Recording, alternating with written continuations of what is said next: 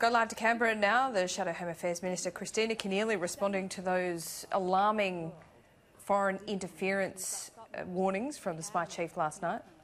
Failing to show up. No wonder Australians are frustrated and disappointed in their Prime Minister. Do you have any questions? No? Can I say one more thing then?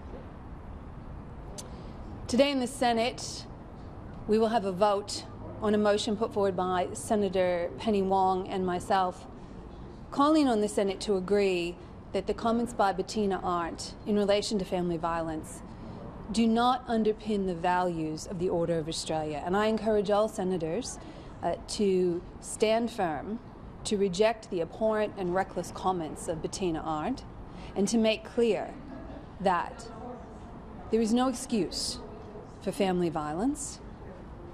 There is no excuse for what happened to Hannah Clarke and her 3 children. It was a murder, plain and simple, but there is nothing plain and simple about the tragedy that is domestic violence, and there is nothing plain and simple about using your position with an Order of Australia to spread comments that could be seen to be inciting violence, that seem to be condoning violence.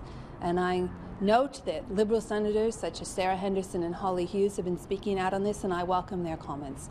I look forward to the Senate later today voting on this motion, and I encourage all senators to reflect upon it and vote to recognise and to endorse that Bettina Arndt's comments are not reflective of the values that underpin the Order of Australia. Thank you.